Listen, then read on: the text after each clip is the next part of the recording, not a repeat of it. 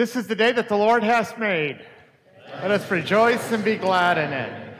Welcome to the Lord's house on this beautiful day, because we're, again, as I'm a former Midwesterner, at least we're not shoveling it. See, I'd be thankful for small favors. Although can't race in this, unfortunately. So anyway, welcome to the house of the Lord as we gather this day. A new season, the season of Lent that we began this past Wednesday. And during the Lenten season, as I introduced last Sunday, we'll be taking a journey through the book of Exodus. And under the overall theme of the Lord's words, let my people go. Today will be in Exodus chapter 3, today's Old Testament reading, and the sermon theme is centered around the title, How God Changes Us. In addition to your white worship folder, you hopefully received the prayer booklet that contains all the prayer requests that we received up until the end of the day on Thursday. We did forget to change the date on it, and we've left that out for the last couple of weeks. So I believe that this is what you have there is the current list, even though the date doesn't reflect that. And I encourage you to use that in your prayer life, your household's prayer life throughout the week. Also, you receive Coastlines, which outlines the services and upcoming events in the life of our congregation. Midweek services continue this Wednesday, a series that we introduced on Ash Wednesday, entitled Guided to the Cross. And please note that our midweek service will only be at 12 o'clock noon. So the rest of our Wednesdays during Lent, just the 12 o'clock noon service.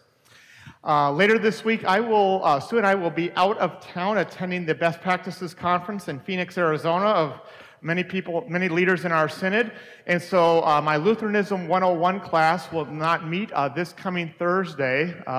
But if anyone is still interested in that study, that's described for you in Coastlines, or know of someone that might be interested in that, please let me know, and that class will then resume 1 week from this coming Thursday. Everything else you'll find in Coastlines, and so we come together this day in the name of the Lord. We welcome any guests with us, and we're happy that you have joined us. And let us stand as you're able, and let us join in singing our first hymn, Hark the Voice of Jesus Calling.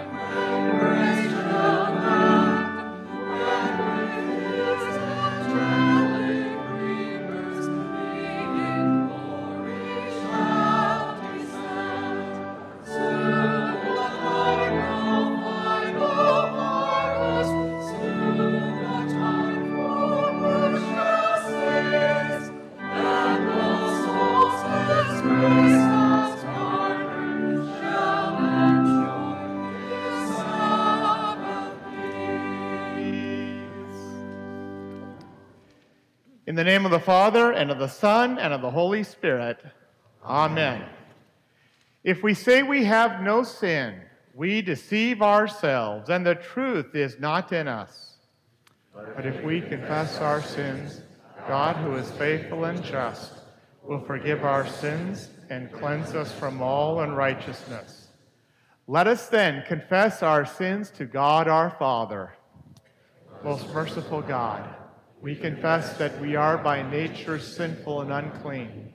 We have sinned against you in thought, word, and deed, by what we have done and by what we have left undone. We have not loved you with our whole heart.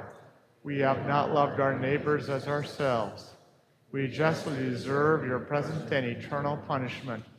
For the sake of your Son, Jesus Christ, have mercy on us. Forgive us, renew us, and lead us, so that we may delight in your will and walk in your ways to the glory of your holy name. Amen. Almighty God, in his mercy, has given his Son to die for you, and for his sake forgives you all your sins. As a called and ordained servant of Christ, and by his authority, I therefore forgive you all your sins, in the name of the Father, and of the Son, and of the Holy Spirit. Amen. The Lord be with you. And also with you. Let us pray. Heavenly Father, right where we are, you love us with an everlasting love. But you love us too much to let us remain there. Give us faith and humility to accept your process of change, so that more and more we become like Jesus, who lives and reigns with you and the Holy Spirit, one God, now and forever. Amen. Please be seated. From Psalm 91. When he calls to me, I will answer him. I will be with him in trouble. I will rescue him and honor him. With long life I satisfy him and show him my salvation. Because you have made the Lord your dwelling place, the Most High, who is my refuge. No evil shall be allowed to befall you, no plague come near your tent. For he will command his angels concerning you to guard you in all your ways. On your hands they will bear you up, lest you strike your foot against the stone. You will tread on the lion and the adder, the young lion and the serpent you will trample underfoot. Glory be to the Father, and to the Son, and to the Holy Spirit, as it was in the beginning, is now, and will be forever. Amen. When he calls to me, I will answer him. I will be with him in trouble. I will rescue him and honor him. With long life I will satisfy him and show him my salvation.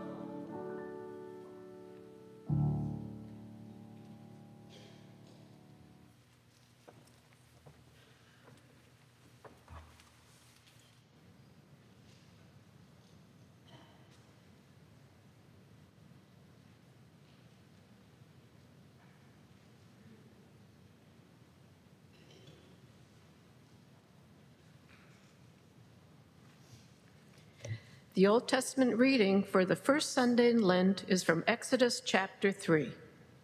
Now Moses was keeping the flock of his father-in-law, Jethro, the priest of Midian, and he led his flock to the west side of the wilderness and came to Horeb, the mountain of God. And the angel of the Lord appeared to him in a flame of fire out of the midst of a bush. He looked, and behold, the bush was burning, yet it was not consumed. And Moses said, I will turn aside to see this great sight, why the bush is not burned. When the Lord saw that he turned aside to see, God called to him out of the bush, Moses, Moses. And he said, Here I am. Then he said, Do not come near. Take your sandals off your feet, for the place on which you are standing is holy ground. And he said, I am the God of your father, the God of Abraham, the God of Isaac, and the God of Jacob. And Moses hid his face, for he was afraid to look at God.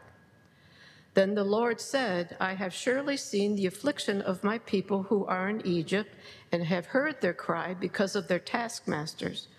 I know their suffering, and I have come down to deliver them out of the hand of the Egyptians, and to bring them up out of that land to a good and broad land, a land flowing with milk and honey, to the place of the Canaanites, the Hittites, the Amorites, the Perizzites, the Hivites, and the Jebusites. And now, behold, the cry of the people of Israel has come to me, and I have also seen the oppression which the Egyptians oppress them. Come, I will send you to Pharaoh, that you may bring my people, the children of Israel, out of Egypt. But Moses said to God, Who am I that I should go to Pharaoh and bring the children of Israel out of Egypt? He said, But I will be with you, and this shall be the sign for you that I have sent you. When you have brought the people out of Egypt, you shall serve God on this mountain. Then Moses said to God, If I come to the people of Israel and say to them, The God of your fathers has sent me to you, and they ask me, What is his name? What shall I say to them? God said to Moses, I am who I am. And he said, Say this to the people of Israel, I am has sent me to you. This is the word of the Lord. Thanks be to God. We read responsively from Psalm 77. I will remember the deeds of the Lord. Yes, I will remember your miracles of long ago. You are the God who performs miracles. You display your power among the nations. With your mighty arm, you redeemed your people. The descendants of Jacob and Joseph.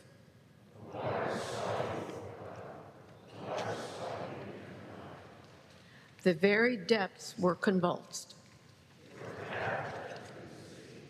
Your way through the mighty waters.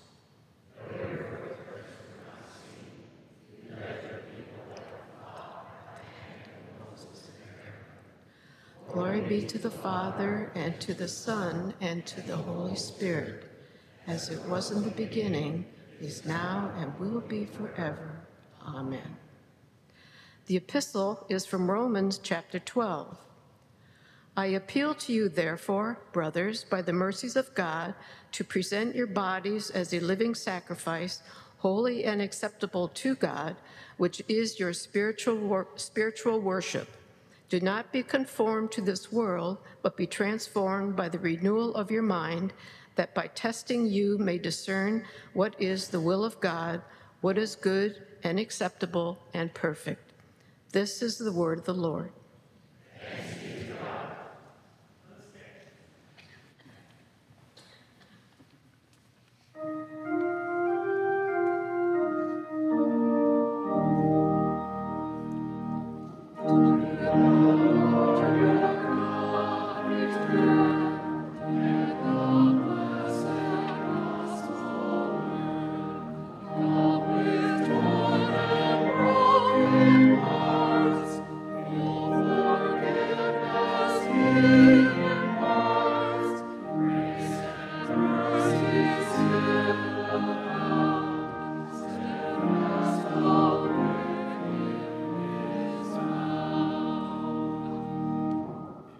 The Holy Gospel according to St. Matthew, the 16th chapter. Glory to you, O Lord. From that time, Jesus began to show his disciples that he must go to Jerusalem and suffer many things from the elders and chief priests and scribes, and be killed, and on the third day be raised. And Peter took him aside and began to rebuke him, saying, Far be it from you, Lord. This shall never happen to you. But he turned and said to Peter, Get behind me, Satan. You are a hindrance to me, for you are not setting your mind on the things of God, but on the things of man. Then Jesus told his disciples, If anyone would come after me, let him deny himself and take up his cross and follow me. For whoever would save his life will lose it. But whoever loses his life for my sake will find it. For what will it profit a man if he gains the whole world and forfeits his life? Or what shall a man give in return for his life? For the Son of Man is going to come with his angels in the glory of his Father, and then he will repay each person according to what he has done. Truly, I say to you, there are some standing here who will not taste death until they see the Son of Man coming in his kingdom. This is the gospel of the Lord. Praise to you, O Christ. God has made us his people through our baptism into Christ. Living together in trust and hope, we confess our faith. I believe in God the Father Almighty, maker of heaven and earth, and in Jesus Christ, his only Son, our Lord, who was conceived by the Holy Spirit, born of the Virgin Mary, suffered under Pontius Pilate, was crucified, died, and was buried. He descended into hell. The third day he rose again from the dead. He ascended into heaven and sits at the right hand of God the Father Almighty. From thence he will come to judge the living and the dead. I believe in the Holy Spirit, the holy Christian Church, the communion of saints, the forgiveness of sins, the resurrection of the body, and the life everlasting. Amen. Please be seated. Invite the children to come forward. Did we have some? Augustina here, okay. She's coming, okay. Oh, yep.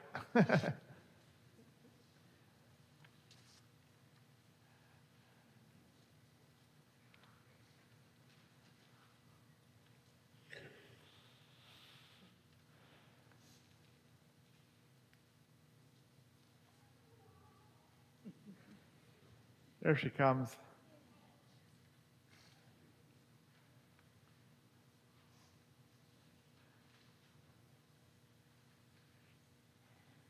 that's all right.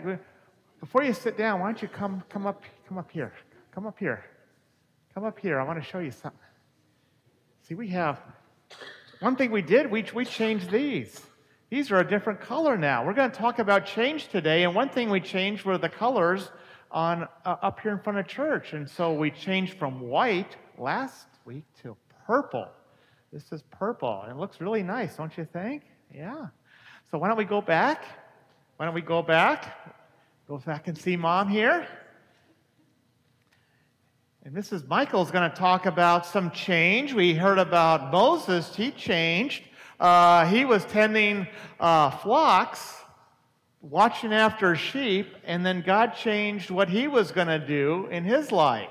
You want to tell us a little bit about that, Mrs. Michael? Yeah, Augustina. So what God did with Moses was he changed him from being a person who took care of sheep, being a shepherd, to a person who served God, who served the people. And God changed Moses, and God changes us too. God changes you through being with you, living within you, and also through his word. I'm so glad that you came here today, that you came to church to hear more about Jesus and his word and how he changes you and changes Moses. Yeah, let me help you here. All right. So, Augustina, we've got something for you today. You get a piece of paper here that's kind of like the ground where Moses stood. And then we're going to give you the tree that you can color. We'll give you some crayons. And this is kind of a cool tree because it caught on fire. That's really cool. Yep, and then Moses. This is Moses. And Moses even is covering his face because he doesn't feel that he can even look at God. But God had big plans for Moses, just like he's got big plans for you. So you're going to get a packet with the land and the tree and Moses. And Mom, I've got the adhesive in there. This is like a pop-up book. It'll stand up for you, so it'll be like three-dimensional. Okay, very good. So why don't we pray? See, yeah, well, go ahead. Dear God, thank you for being with us and for helping us learn about how you change us and forgiving us and to helping us to serve you. Thank you for Jesus who died and rose for us. In his name we pray. Amen. Amen. Well, thanks so much for coming up, okay? Yeah, and I'll let you, Mrs. Mike, I'll let you finish coloring this. Just don't do it during the sermon. We'll continue in the hymnal by singing hymn number 783, Take My Life and Let It Be.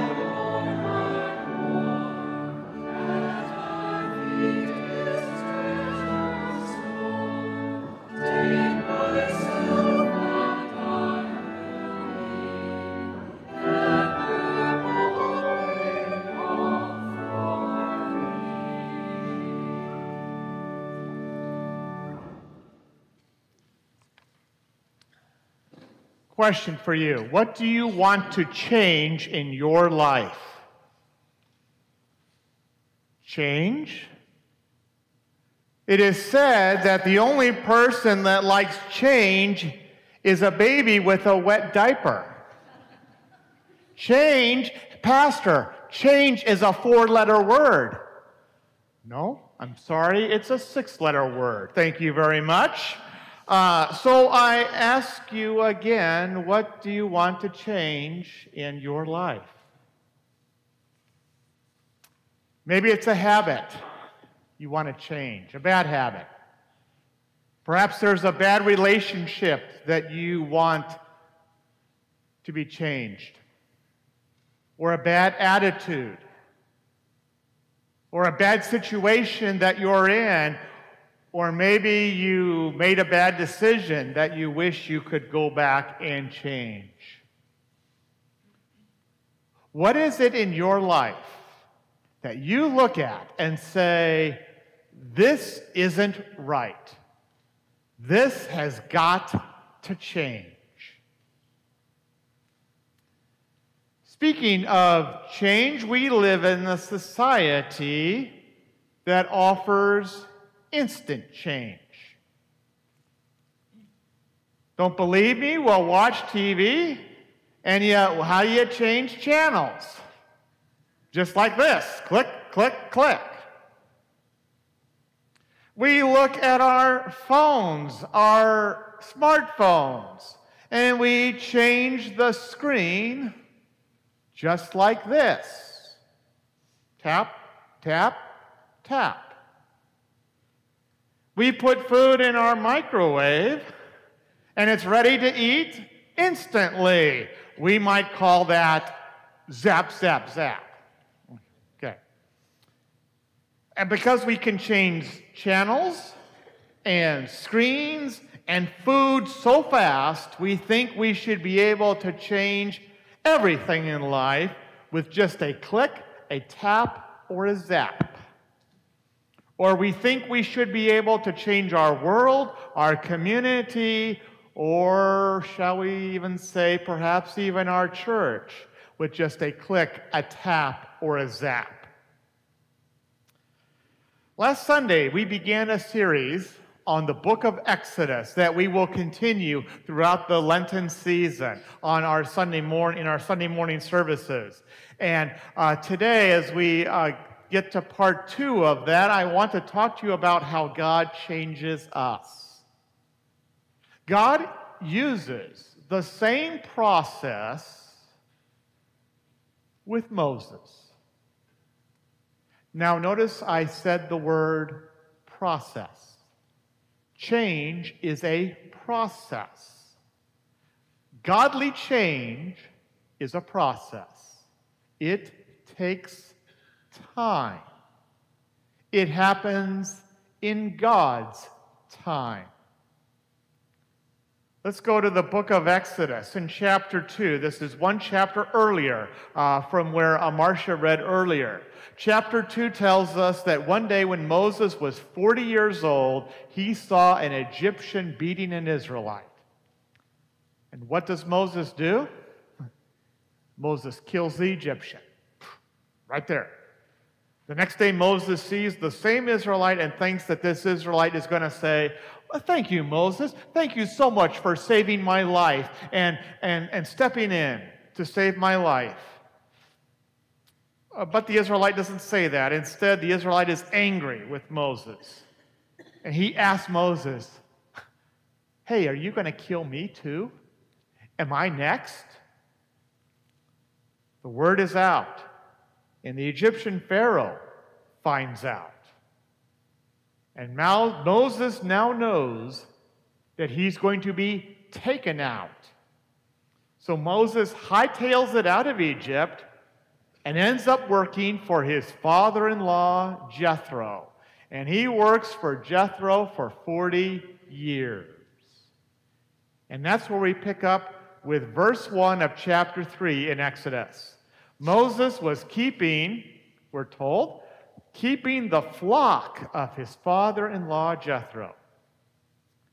That means he's tending sheep.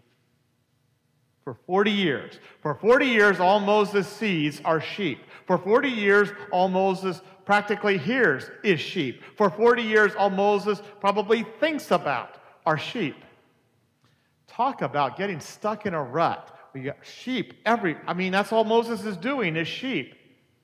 And Moses has to be thinking. I would be thinking. Something's got to change here. This isn't right. Whether we're tending sheep or doing some other work in life, it happens to us too, doesn't it? We get stuck in ruts. Spiritual ruts. What is it? Are you overly critical of other people? How's your spending? Is it out of control? Have you lost your ambition to be in the Bible, or to go to church, or to follow hard and with intention after Jesus? Just like Moses, we can look at our lives honestly and say, this isn't right. This really has to change. But the question is how? Well, I kind of outline on the back of your bulletin is an outline of how change happens with God. The process of change, again, remember, change is a process. The process of change, first of all, begins with God's presence. Let's go back to Exodus chapter 3. We're told that the angel of the Lord appeared to Moses in a flame of fire out of the midst of a bush. Now, who is this angel of the Lord? Well, it's no ordinary angel. Basically, biblical scholars agree that this angel of the Lord is the Son of God. This, you could say, is Jesus before he was conceived and then born in Bethlehem. So it's no ordinary angel. And the fire itself is no ordinary fire. This is the fire of God. The fire of God appears, for instance, when God calls Gideon and Amos. The fire of God appears when God calls the disciples on the day of Pentecost. And Jesus even says that we are baptized with fire, the fire of God, you might say. And so, well, why is God present in fire? Well, think about it this way. Wherever there is fire, you can bet that something happens every single time, and that is change. Where there's fire, there is something changing. And what does Moses say? Now, this is really key here. Moses says, "Here I am." The book of Exodus, along with the rest of the Old Testament, was originally written in Hebrew. And the Hebrew words for "here I am," it's actually one word in Hebrew. "Here I am" in Hebrew is pronounced hineni. Hineni means "here I am." God, I'm at your service. Or as the hymn says that we just sang, "Take my life and let it be consecrated, Lord, to thee." Hineni means, Lord, I'm here and I'm ready to change. Back in Exodus chapter 3, the Lord said, "I have surely seen the affliction of my people who are in Egypt, and have heard their cry because of their taskmasters. I know their sufferings, and I have come down to deliver them." God says, I know their sufferings. And that means that God loves us right where we're at, right where what we're going through. And God says, I have come down. And that means that God loves us too much to leave us where we are. He comes down with fire, the power of his word, even today, to fire us up, as it were, with devotion and passion and love for Jesus. And so the process of change begins with God's presence with us. The process of change then continues with God's plan. Exodus chapter 3 tells us, "The cry of the people of Israel has come to me," said God, "and I have also seen the oppression with which the Egyptians oppress them. Come, I will send you to Pharaoh that you may bring my people, the children of Israel, out of Egypt." This is what God tells Moses.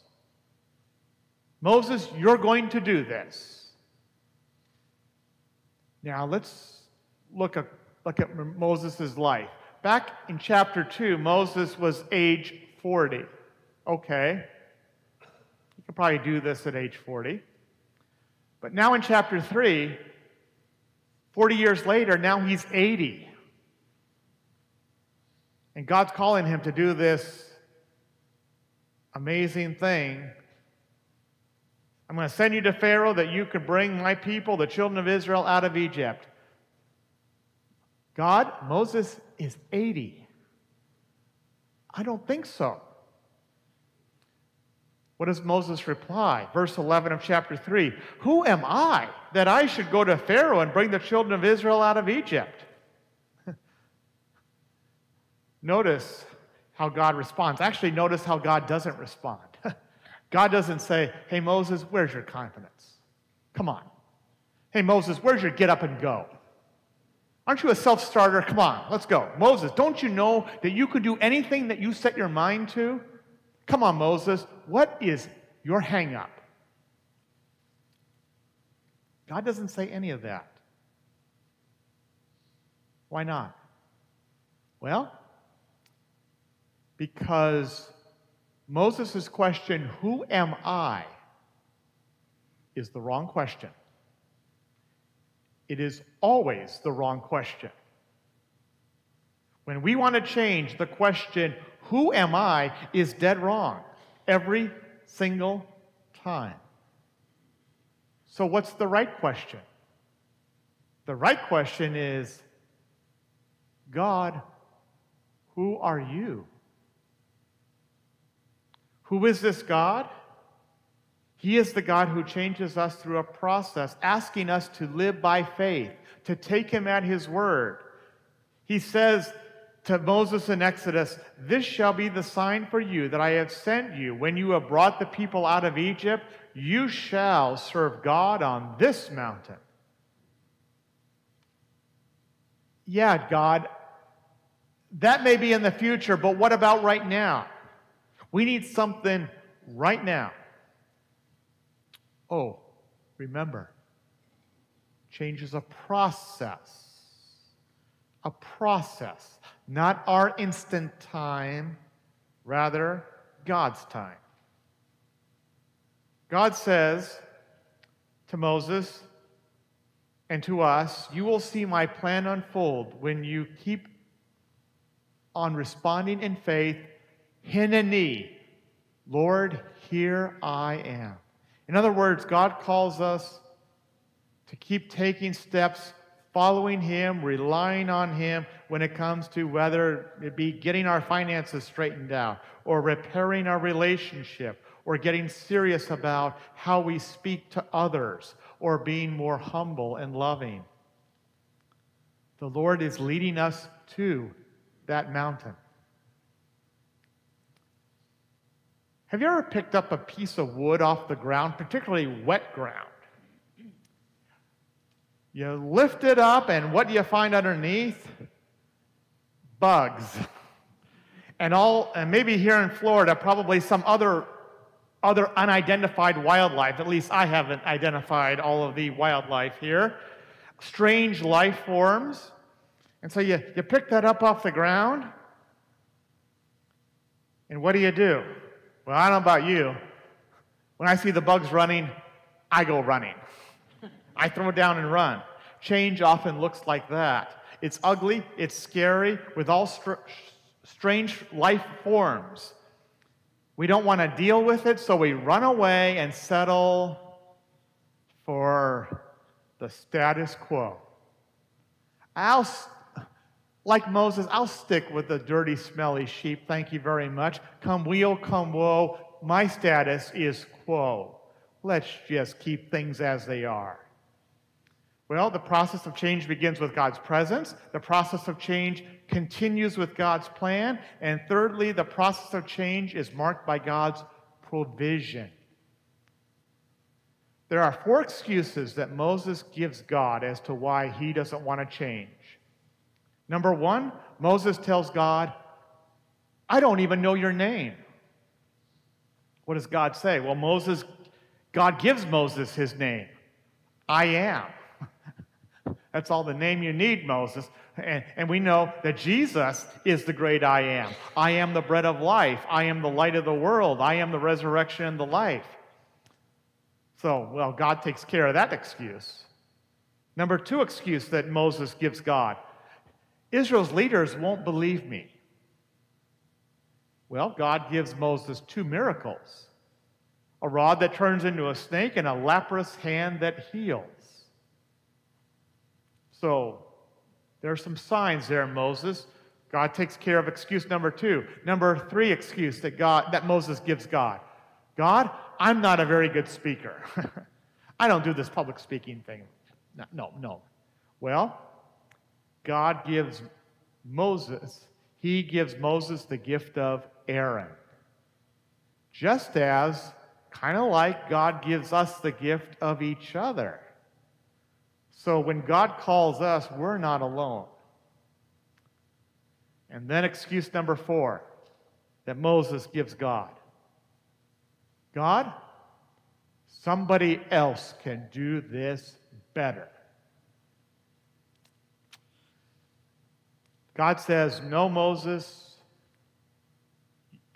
you the man. You are the man. You are my man. And I've said this before. I've looked on the membership roll of every church that I have served. And I've never had a member of a church named somebody else. Somebody else has never joined my church. So what are our excuses? God, I'm too old. God, I'm too young. God, my life is so messed up right now. God, my train left the station long ago. My ship has sailed. God, it's just too late. The voice from the bush is the voice of the Lord's messenger, Jesus. And Jesus says to us, I love you. I shed my blood for you on the cross. I rose from the dead for you. I am not finished with you. There is work to do. In the early 19th century, Napoleon Bonaparte was in the middle of a huge battle. And his officers said, if we don't retreat now, we're going to be annihilated. Well, Napoleon called his bugler and ordered him, sound the retreat. And the 14-year-old bugler was stunned and even began to cry. Napoleon commanded him again, sound the retreat. And the bugler said, but I was never taught how to sound a retreat. I was only taught how to sound an advance. Napoleon said, well then, sound the advance. The bugler sounded an advance, and history records that Napoleon won the battle. It may be tempting in your life, and perhaps, shall we say, even in the life of our church, to call on God to sound a retreat. But my friends, God only knows how to sound an advance. It's called the fire of God. God is determined to change us through His presence, through His plan, and through His loving provision. And when we recognize that, how do we respond? Well, how about this? Hineni. here I am. In Jesus' name, amen. May the peace of God that passes all understanding keep your hearts and minds in Christ Jesus. Amen. We now come before the Lord as he has invited us to do in prayer. Today in prayer, we lift up in prayer those who are listed on our blue prayer sheet. We've also been asked to pray for the following people. We pray for Pastor Mark Schreiber, who is attending the Best Practices Ministry Conference in Phoenix, Arizona. Sue and I will be attending that conference as well, but Pastor Mark is giving a presentation on Operation Barnabas and ministry to veterans, and so we pray for success for his presentation and for the success of the conference. We pray for a friend of Ray Yenchko named Steve, who is recovering from severe injuries from a fall. We pray for our member, Maddie Burnett, who is undergoing a hernia surgery later this week. And we pray a prayer of thanksgiving for Veronica Kerr, who underwent successful hip replacement, and we pray for her recovery as well. Let us pray for the whole people of God in Christ Jesus and for all people according to their needs. Gracious Father, as we enter this Lenten season of repentance and renewal, we pray that you would remember us according to your steadfast love and goodness in Christ, and lead us by your Spirit in your ways, that we may repent and believe in the gospel. Lord, in your mercy, hear our prayer. Gracious Father, open our ears, our minds, and our hearts to the sound of your voice, that your word may dwell within us. Transform us by your grace into your holy children and equip us for your service. Lord, we pray your blessing upon your servant, Pastor Mark Schreiber, especially for his presentation later this week, and for all those who attend the Best Practices Conference, that we may be transformed not only by your word, Lord, but also for increased and joyful service to you and your church. Lord, in your mercy, hear our prayer. Gracious Father, place your blessing upon your church and upon all who serve her, including all pastors, missionaries, chaplains, and church workers. We pray for those who teach the faith in the home, and grant all of these instructors, Lord, gifts sufficient for the task. Prosper the efforts they undertake in your name, and make them bold in the proclamation of the gospel. Lord, in your mercy, hear our prayer. Gracious Father, from whom every good and perfect gift comes down to us, keep us from being enticed by our own desires to misuse your gifts in sinful ways. Help us to use them rightly in service to you and to others. Bless our nation and all of our leaders, that we may be governed wisely and justly for the good of this present generation and all those to come. Lord, in your mercy, hear our prayer. Gracious Father, we pray for those afflicted in mind or body, for the grieving and the dying, for those sick and those recovering, and those facing surgery, and all of those for whom our prayers have been requested, including those whom we have named and those whom we now lift up to you silently in our hearts.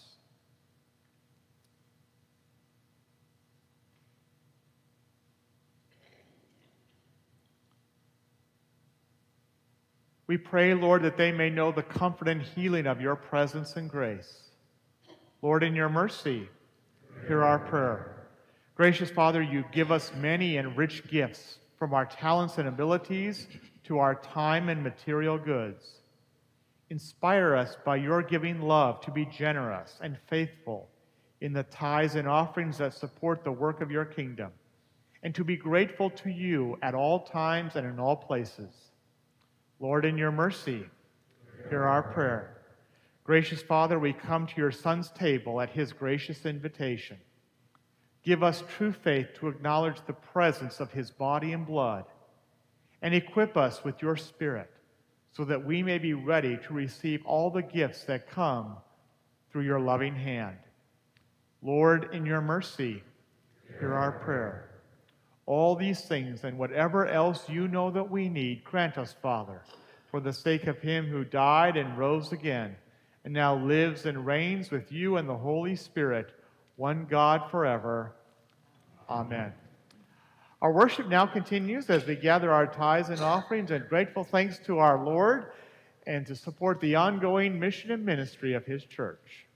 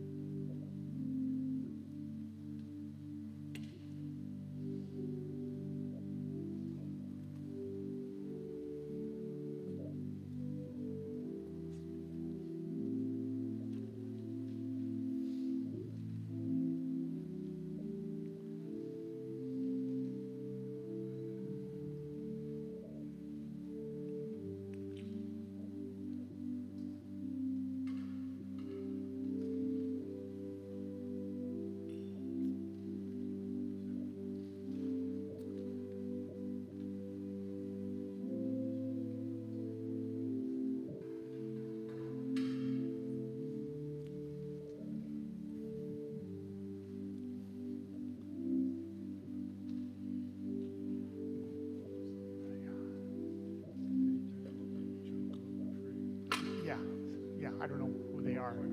Okay, great, good, thank you.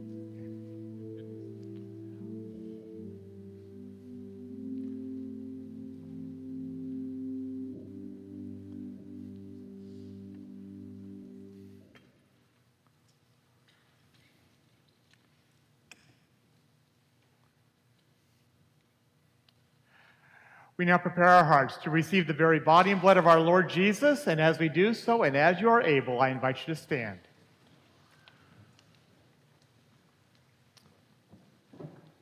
The Lord be with you. And also with you. Lift up your hearts. We lift them to the Lord. Let us give thanks to the Lord our God. It is Right to give him thanks and praise.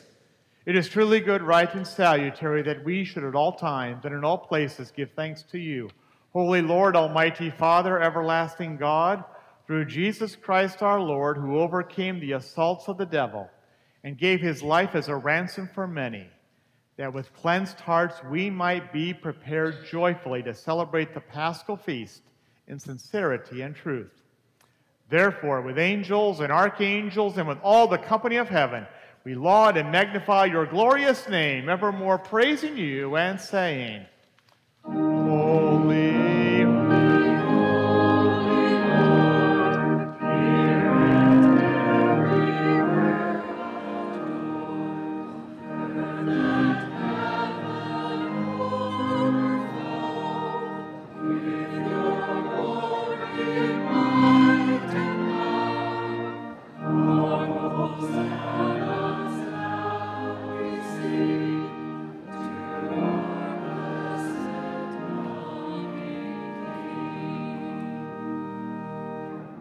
Lord, remember us in your kingdom and teach us to pray. Our Father, who art in heaven, hallowed be thy name. Thy kingdom come, thy will be done, on earth as it is in heaven. Give us this day our daily bread, and forgive us our trespasses, as we forgive those who trespass against us. And lead us not into temptation, but deliver us from evil. For thine is the kingdom, and the power, and the glory, forever and ever. Amen. Our Lord Jesus Christ, on the night when he was betrayed, took bread, and when he had given thanks, he broke it and gave it to the disciples and said, Take, eat. This is my body, which is given for you. This do in remembrance of me. In the same way also he took the cup after supper, and when he had given thanks, he gave it to them, saying, Drink of it, all of you. This cup is the New Testament in my blood, which is shed for you for the forgiveness of sins. This do as often as you drink it in remembrance of me. The peace of the Lord be with you always. And also with you.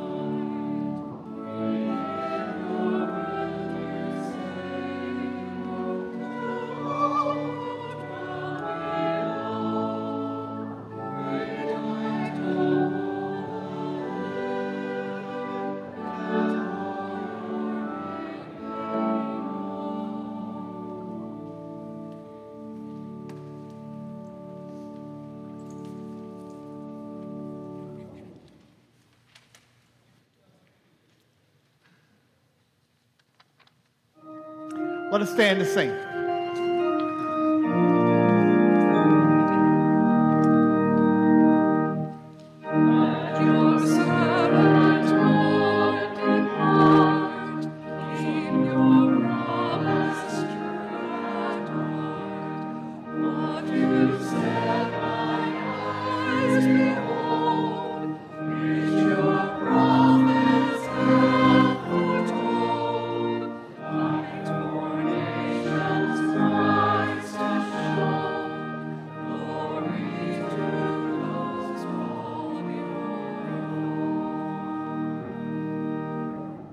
Let us pray.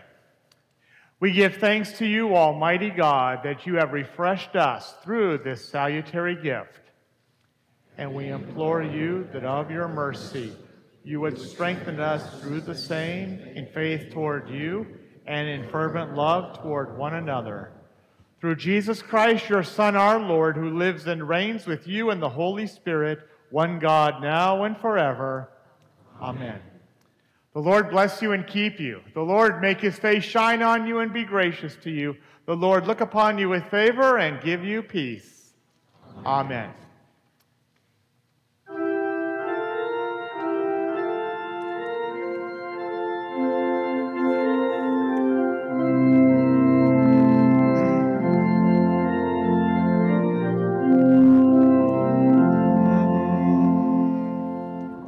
God of grace and God of glory, on your people pour your power.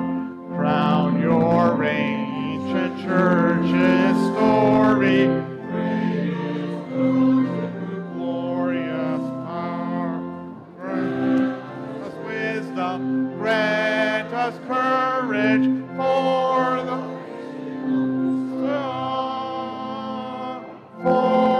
the facing of this hour.